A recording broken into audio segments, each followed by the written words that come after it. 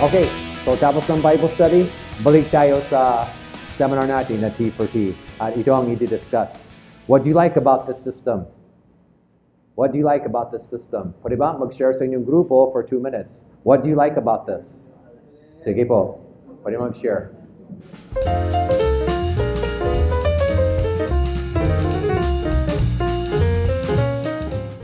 Okay, dadako na tayo sa next lesson. Lesson 20. Talatang Isasabuhay.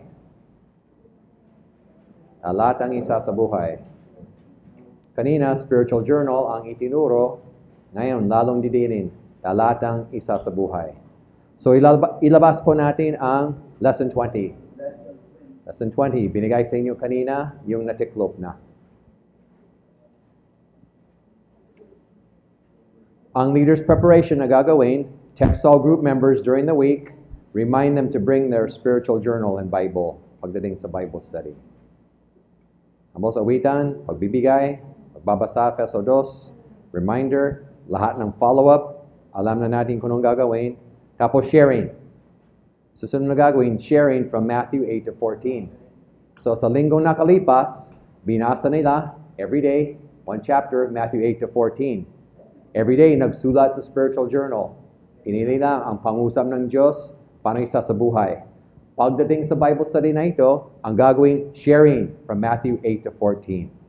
So kung maraming tao sa inyong grupo, magbuo ng grupo ng 3 or 4. Pwede rin partners. So meron kaming isang Bible study, mga 12 to 15 sila. Ang ginagawa namin, groups of 3 to 4. Doon sila mag-sharing.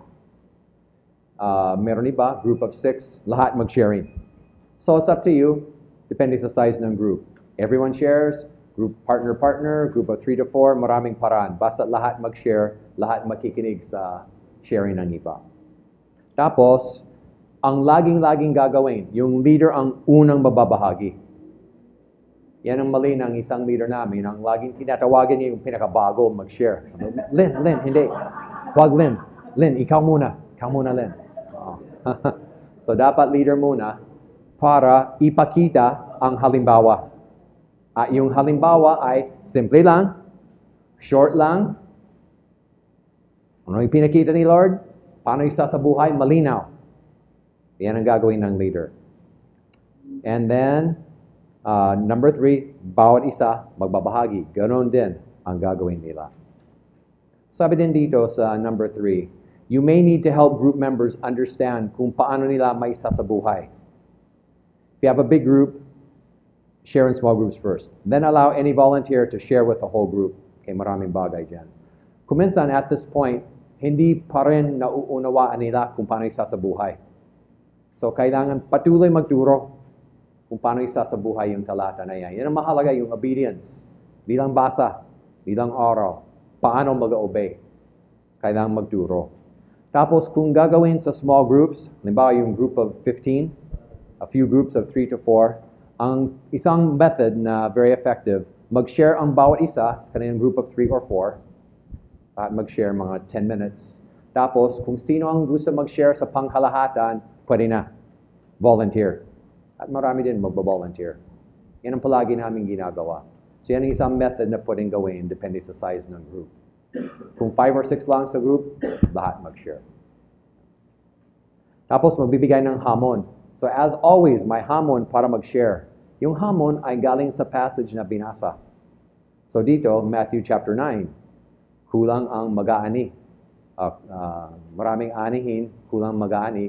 Hamon sa kanila para umayos, para magbahagi sila.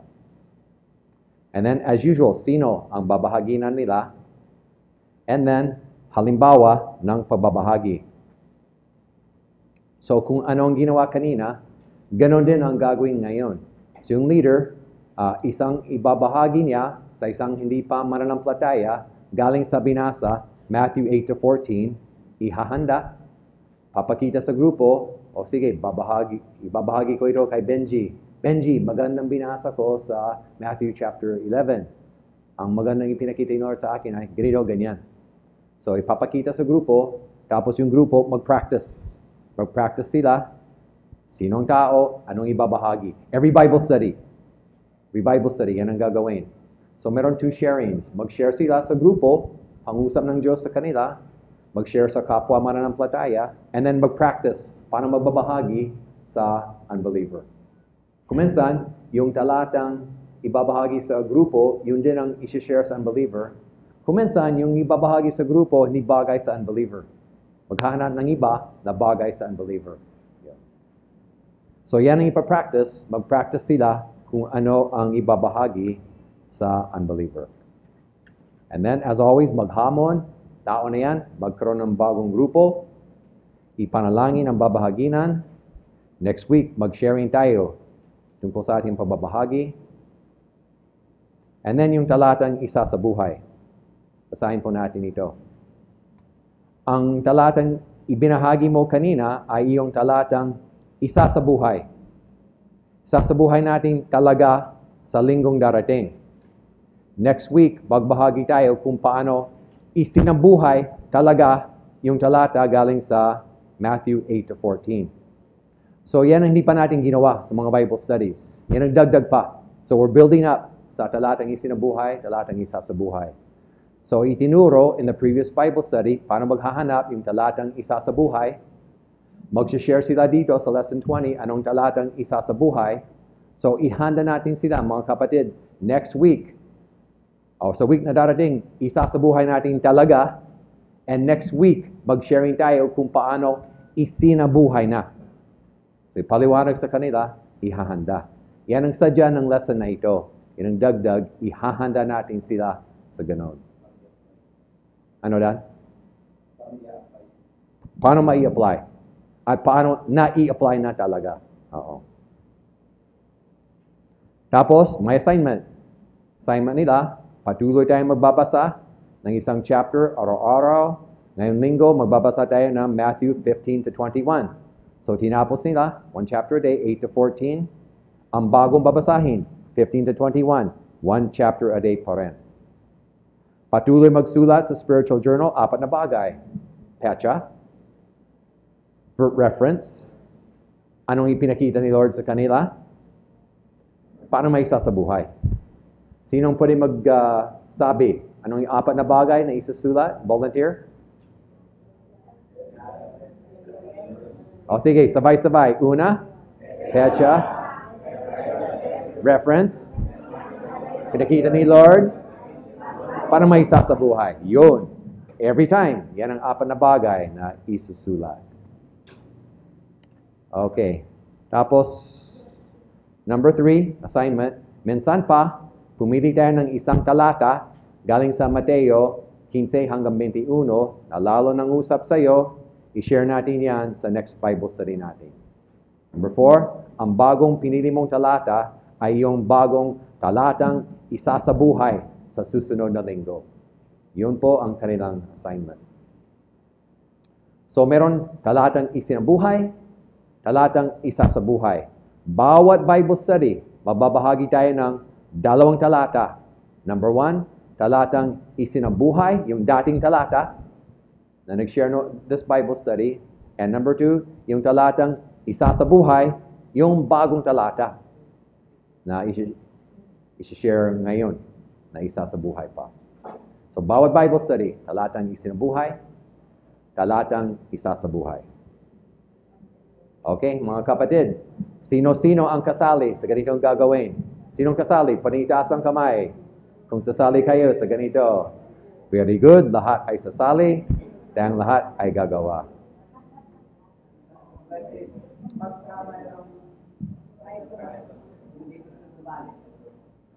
Pag hindi gustong sumali, iwanan natin sila. Hindi interesado.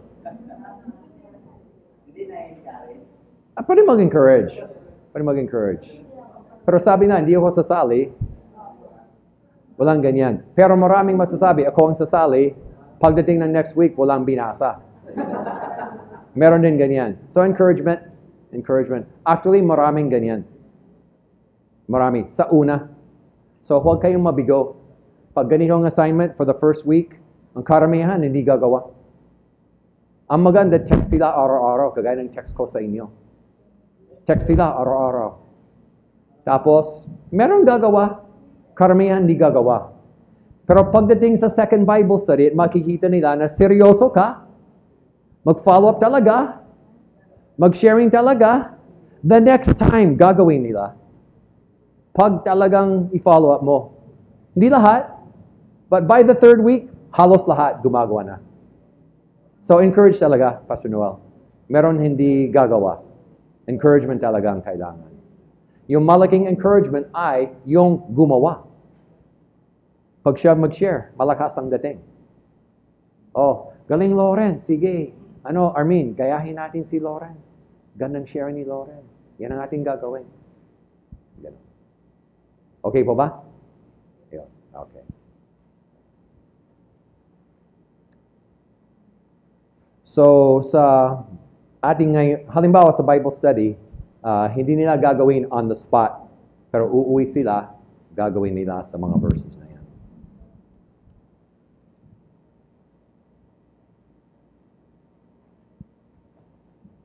Okay. Okay, ang gagawin po natin ngayon, halimbawa, ang assignment natin ay Matthew 15 to 21. Gagawin natin ngayon ay magbasa tayo ng Matthew 17. Tayo, ngayon. Magbasa tayo ng Matthew 17 lang. Hindi natin babasahin 15 to 21. Chapter 17 lang, buong chapter. So magsulat na apat na bagay sa inyong spiritual journal o sa inyong papel. Magdisiplina na tayo, no talking muna. So meron tayong 12 minutes. Gagawin natin Matthew 17. Tahimik lang muna.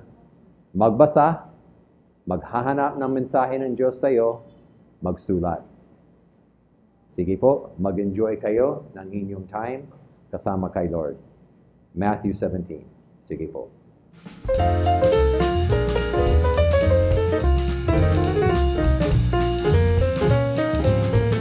So, lesson 21, pakilabas, lesson 21. Talatang isinabuhay, talatang isasabuhay. Lesson 21, ibinigay sa inyo yung natiklop na.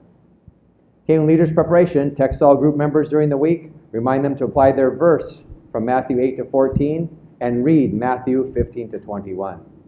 So, awitan, pagbibigay, magbabasa, reminder, follow-up, partner-partner, magbuo ng grupo ng dalawa. Pwede po ba? Tayong lahat. Magbuo ng grupo ng dalawa. Dalawahan ngayon. Dalawa-dalawa.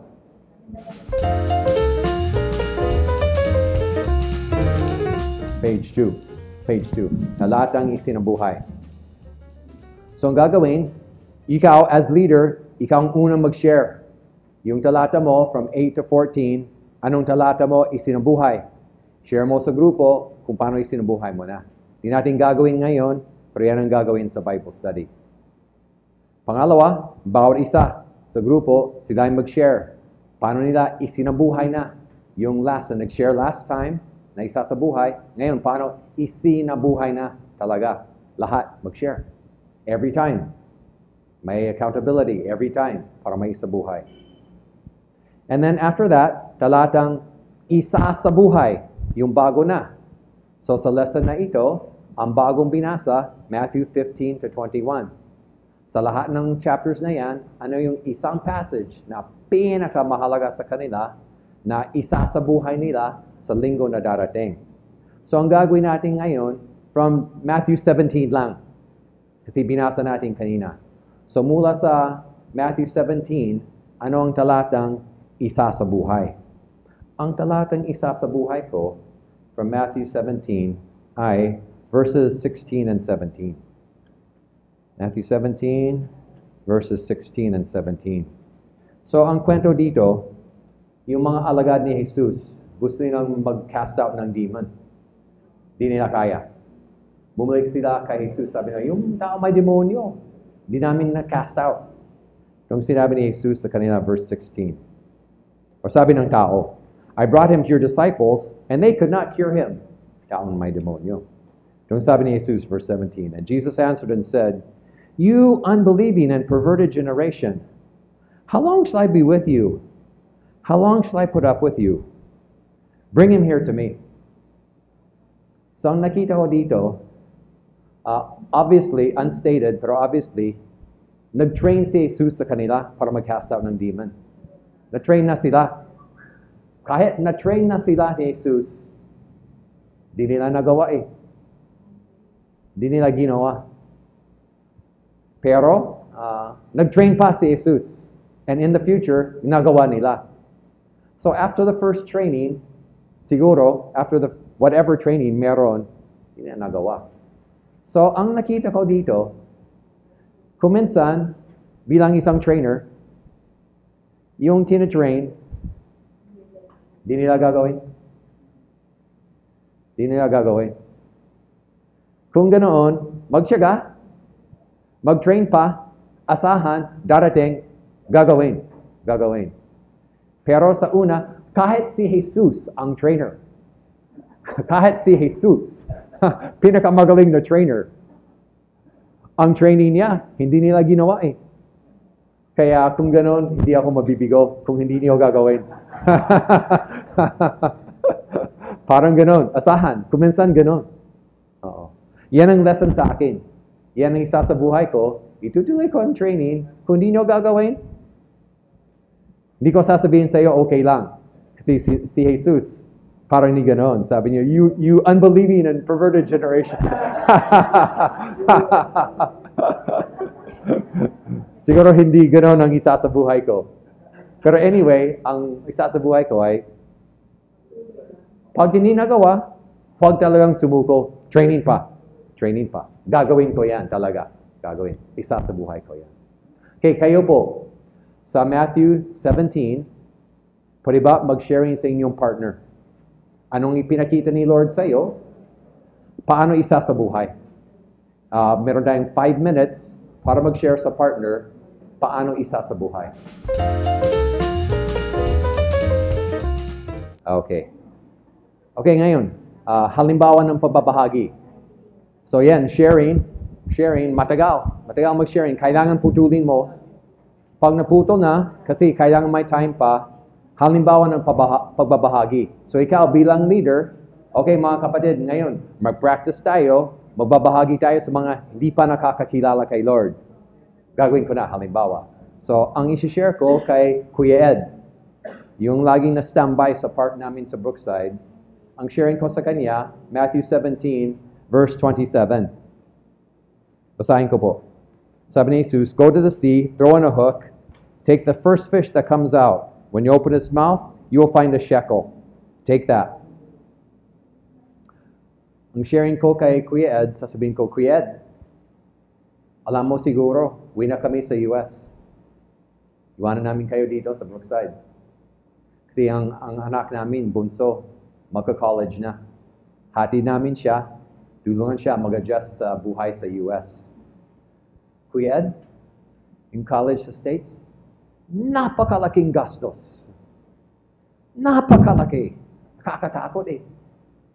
Pero nangusap ang Panginoon sa akin sa binasa ko sa Bible. Sabi ni Jesus, throw in a hook.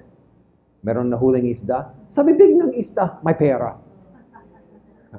Kaya nabigay ng pag-asa sa akin, Kuya Ed, inasahan ko, Diyos ang magbibigay ng aming pangailangan hanggang makatapos ang aming bunso. Yan i-share ko kay Kuya Ed. Ngayon, ang sharing ko kanina from Matthew 17 tungkol sa training of casting out demons. Yan hindi ko i-share kay Kuya Ed. yung kabiguan pag may mga seminars at hindi nagsasagawa. Kasi irrelevant kay Kuya Ed. So, pumili ako ng iba for the unbelievers. Kuminsan ganun. Kuminsan iba ang sharing sa kapwa mananampalataya, iba na for the unbeliever. So, maghahanap tayo ng natututunan na bagay i-share sa unbeliever. Marami yan. Okay. Okay, so, ayan, halimbawa ng pababahagi. So, yan ang ginawa ko. Mag-share kay Kuya Ed. Kuya Ed, malaking gastos, nakaka-encourage sa akin. Kayo po, kayo na, mag-practice kayo sa inyong partner. Isipin mo, sinong unbeliever na babahaginan mo, anong i-share sa kanya. Practice po sa inyong partner. Unbeliever na siya. So, anong i-share sa kanya. Okay? Take 1 minute each na lang. Practice sharing, halimbawa, unbeliever siya. Sige po. Number 3, Patuloy tayong magsulat ng 4 na bagay sa ating spiritual journal bawat araw. 4 na bagay. Ano yung 4 na bagay? Una, pecha. Pangalawa, reference. Pangatlo, pinakita. Pangapat, ano isasabuhay? Good. Alam na alam natin. And then number 4, minsan pa, pumili tayo ng isang talata galing sa Matthew 22 to 28 na lalong nangusap sa atin. I-share natin yan next week sa Bible study. Yan ang ating talatang isasabuhay sa susunod na linggo. Yon po ang ating gagawin. Napakaganda. Yun. Maganda po ba? Talaga. Okay po ba yan? Talaga. Galing talaga. Kakasaya talaga. Okay, ilabas po natin ulit yung lesson 21. Saglit. At yung assignment natin dyan ay babasahin sa susunod na linggo, Matthew 22 hanggang 28. Yun po ang gagawin natin ngayon para maghanda sa susunod na lesson at para tapusin ang assignment na ito, at least bahagi tatapusin. So ang gagawin po natin ngayon ay magbabasa tayo ng Matthew chapter 24.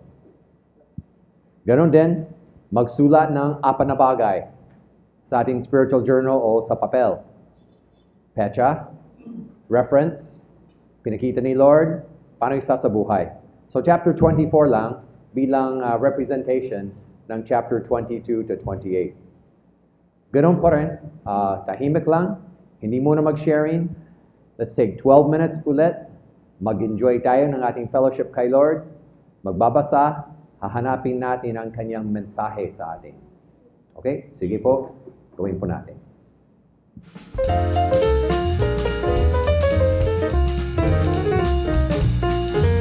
Tingnan natin ulit. Walang nagkwentuhan sa buong panahon na yan. Magaling. Okay, so sa previous lesson, ang assignment ay magbabasa ng Matthew 22 hanggang 28. So halimbawa, umuwi na tayo, nagbasa ng Matthew 22-28, pero ang binasa natin 24 lang. So tapos na yan. Ngayon, dadako na tayo sa next lesson. Parang bumalik na tayo sa next Bible study. So nasa next Bible study na tayo.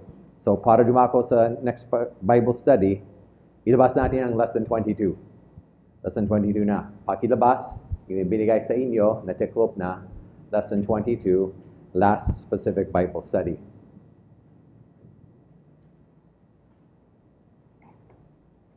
So ito ang paliwanag sa Bible study na ito, Leader's Preparation. All future Bible study guides will follow the pattern of talatang isinabuhay, talatang isasabuhay, like we did in the last Bible study, and like we will do in this Bible study. This is the last Bible study guide giving specific chapters that we will discuss. After this, there will be one generic Bible study guide that you can use for many years to come. This is our only Bible study guide. So, pampahanda sa leader na itong last na. For that, wala na. So, para malaman nila, last na. Okay? So, tuloy tayo. Pag-aaralan natin ito. Ang karamihan dito, familiar na tayo. So, hindi tayo magtatagal. Meron awitan, pagbibigay, magbabasa ng Efeso 2, reminder, follow-up, tapos partner-partner. Pwede ba? Mag-partner-partner ngayon. Dalawahan ulit. Pwede yung partner kanina, o bahala kayo. Partner-partner, dalawahan.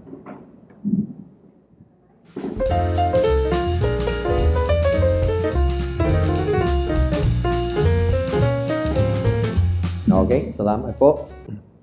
So ang gagawin sa Bible study, pag-usapan yung talatang isinabuhay. Talatang isinabuhay galing sa Matthew 17 ang pag-usapan natin ngayon. So kung paano isinabuhay.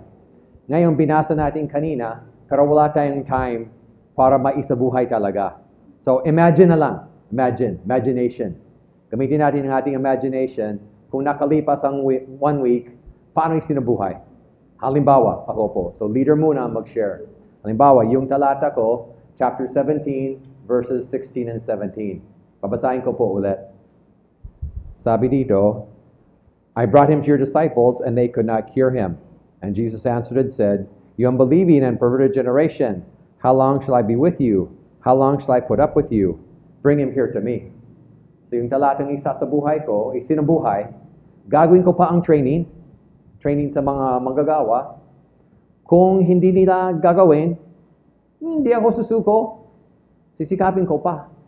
So ganito, isinubuhay ko na. Halimbawa lang, isinubuhay ko na. Nagturo ako sa isang seminar tungkol sa one another phrases. Marami sa kanila, ginawa talaga. Si Pastor Nelson, ginawa niya sa gawain nila. Si Pastor Mercy, ginawa nila.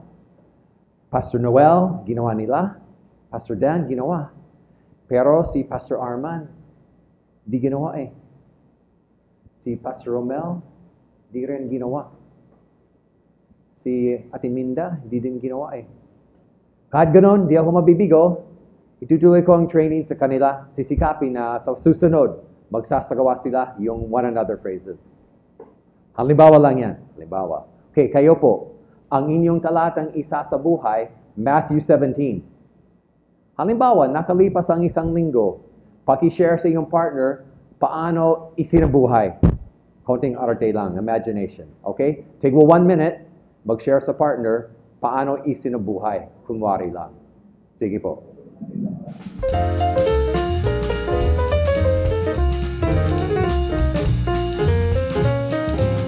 Bible study dahil nakalipas ang isang linggo, sinubuhay talaga, yan ang ating sharing, yung actual.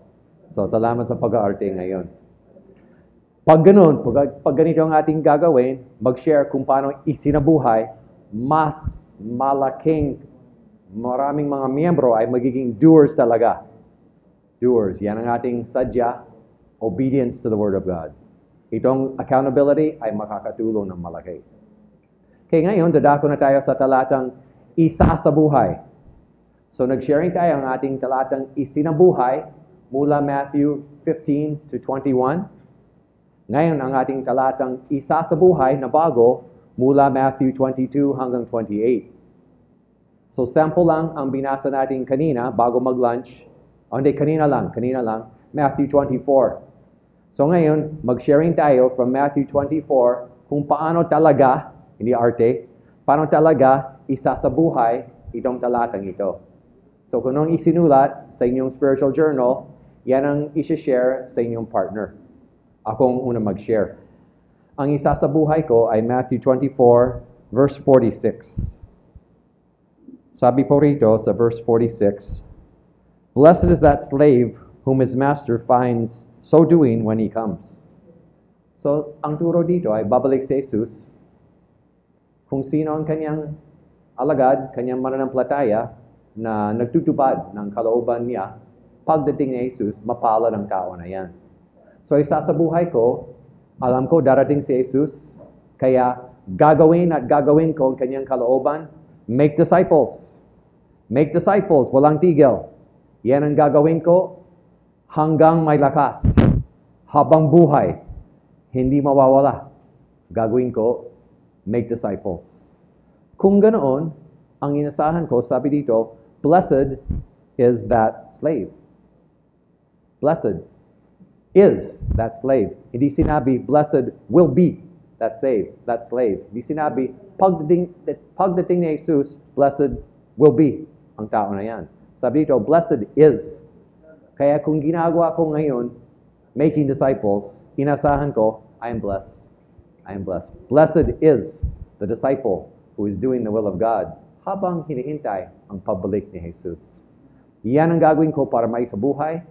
Susunod ako sa kalooban ng Diyos. Make disciples. Walang tigil. Okay, kayo po. Paano kayo ay magsasabuhay ng talatang pinili from Matthew 24? Pwede po ba mag-share sa inyong partner? Meron po kayong 5 minutes lahat para sa inyong dalawa mag-sharing. Okay? Sige po.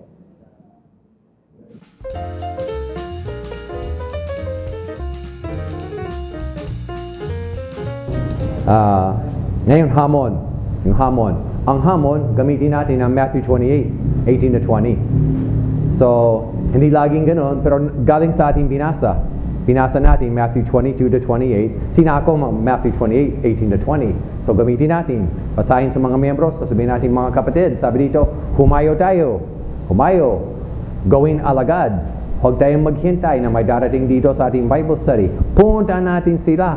Humayo. Magbahagi tayo sa kanila para maligtas. Para maging alagad. Ibig sabihin, susunod at susunod sila. Buksan natin ang bagong grupo para gawin alagad. Para duparin ang sinabi ni Jesus. Yun ang gagawin. Para magbigay ng vision casting sa kanila. Tapos, sasabihin, okay, pag tayo ay hahayo, ano po ang pangalan ng isang tao na bahaginan mo this week? Ang babahaginan ko, si Kuya Ed. Kayo po, kayo talaga. Sinong isang tao na bahaginan mo this week? Pwede ba mag-share sa iyong partner within 30 seconds? Ano pangalan ng isang babahaginan this week?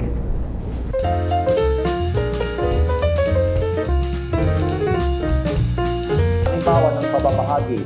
Bilang leader sa Bible study, magbigay ka ng halimbawa sa member ng grupo kung paano ikaw ay magbabahagi sa unbeliever na binanggit mo.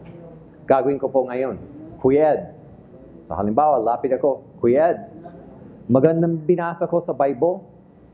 Sabi doon sa Bible, darating ang araw, babalik si Jesus at mapalad ang tao kung pag dumating na si Jesus, siyang gumagawa ng kanyang kalooban.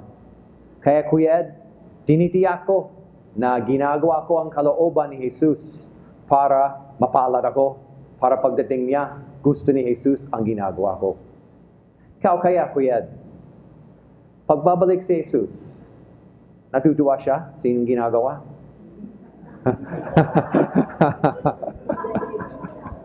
Pwedeng ganoon, Kuya Ed? Pwede, para maging handa. Ayan ang sharing ko kay Kuya Ed. Okay, kayo na. Ang inyong binasa sa Matthew 24 na ibabahagi sa unbeliever na binanggit kanina. Pwede po ba sa inyong partner, sabihin yung pangalan na babahaginan at mag-practice kung anong ibabahagi. Tigwa 1 minute, mag-practice na tayo. Sige po.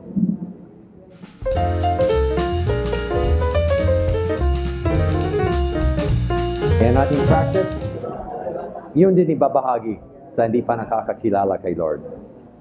So yun po ang ating practice. After that, bagong grupo, hamunin sila, buksan ang bagong grupo, ipanalangin na ang babahaginan, at paalalahanan sila next week, mag-sharing tayo, kumusta ang resulta. Tapos mabibigay ng assignment. Assignment ulit. Assignment ay Isasabuhay, yung talata, Matthew 22 to 28, Isasabuhay na, itong linggo na darating. Magbabasa tayo ng 1 chapter a week. Ang babasahin natin ngayon ay Marcos 1 hanggang 7. So tapos ng Mateo, tuloy-tuloy na sa Marcos. Yan ang babasahin. Tuloy na. Tapos patuloy magsulat ng 4 na bagay. Petsa, reference, anong pinakita ni Lord, paano isasabuhay. And then yung last ay Isasabuhay, yung bagong talata sa Marcos 1 hanggang 7. Ganun pa rin. So yan ang assignment sa Bible study. Ngayon, sa ating talaga, ito ang ating assignment talaga, actual na assignment, na gagawin before next Bible study. Ang actual assignment natin ay, this is our actual assignment sa Matthew 24 lang at Marcos 1 to 7. So yung talata natin from Matthew 24, isasabuhay natin talaga. And next Bible study, mag-sharing tayo kung paano isinabuhay talaga. Hindi na arte talaga. Okay po ba? So yan, ang assignment sa Matthew 24, and then yung bagong babasahin, Marcos 1 to 7. At pili tayo ng bagong talata na isa sa buhay pa. So yung binasa na natin, Matthew 1 to 7, pinasadaan ng hanggang 28, ngayon diretso tayo sa Marcos. Pero sa actual Bible study, lahat babasahin ng mabuti. So yun po ang ating assignment for next Tuesday. At mag-sharing tayo next week. Okay? Sino-sino po ba ang kasali? Pakitaas ang kamay. Lahat kasali. Salamat po. Mag-enjoy tayo. Okay. Yun po ang lesson para tulungan sila. Last Bible study guide para may talatang isinabuhay, talatang isasabuhay. Maganda siguro, manalangin na tayo na gagamitin ito ni Lord sa buhay ng lahat ng ating mga baguhan. para mag-develop sila ng ganitong ugali at napakaganda ng gagawin ng Diyos sa buhay nila. Pwede po ba? Lahat ay tumayo?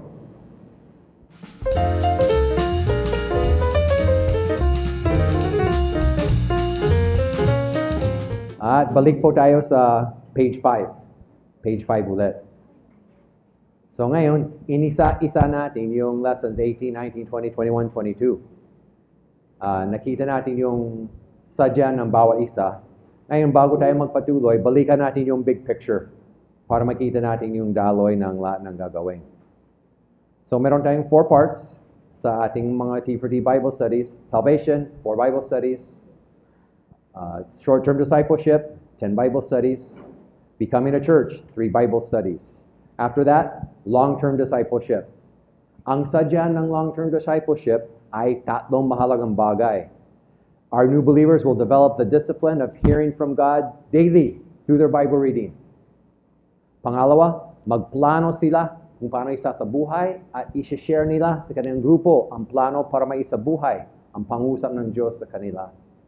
At pangatlo, makakatanggap sila ng accountability para mag-follow up sa kanila para makatiyak na ginagawa talaga. Pag ganoon, we will develop doers of the word. Ito po ang kailangan ng lahat ng mga mananampalataya. Kailangan. Unfortunately, very few makakaranas ng ganito. Very few. Mga kapatid, maraming taon ginagawa ko na ito sa mga grupo. Nung wala pa akong house church, grupo na lang, cell groups. Pero ngayon, sa mga 4 years ago na, sa isang house church, ganito ang ginagawa hanggang ngayon. Napakaganda. So naway ganito ang ugali na i-develop sa bawat bagong mananampalataya natin. So yung mga lessons, ang gagawin, yung lesson 18, makikita nila yung kahalagahan ng salita ng Diyos at magkakaroon sila ng taktang oras, pipili ng paboritong talata. And then in lesson 19, magsimula sila magsulat ng spiritual journal. Hahanapin nila anong ipapakita ng Diyos sa kanila para isasabuhay. Ituturo sa kanila in lesson 19 para alam nila kung anong gagawin. And then gagawin nila sa linggo na darating. Pagdating nila sa lesson 20, mag-sharing sila talaga kung anong pinakita ni Lord sa kanila at kung paano isasabuhay. Pagdating sa lesson 21, mag-share sila kung paano isinabuhay na talaga yung sharing from the previous week at may bagong talata, isasabuhay pa. And then in lesson 22, ganun pa rin, reinforcement ng concept in the last Bible study guide, talatang isinabuhay at talatang isasabuhay. Pag ganito, magkakaroon tayo ng doers of the word, bilang atin sa Bible study, bilang makikinig, gagawin at gagawin. Yun po ang kailangan. Ano sa palagay niyo? What are some of the benefits of this method?